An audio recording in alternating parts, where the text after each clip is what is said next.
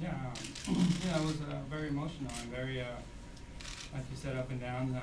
But I'm very excited that everything was able to be worked out, and just very excited to be here in Boston, and ready to beat the Yanks.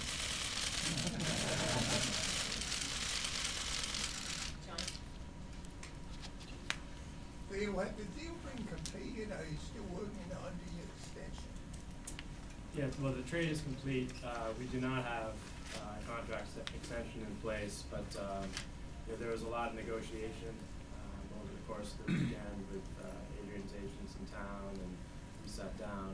Larry Lucchino was involved, and I think we learned a lot about each other's positions. There was a lot of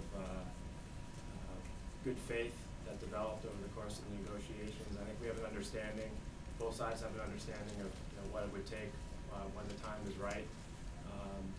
And we got close to a deal, but in the end, the window lapsed and we didn't have a deal.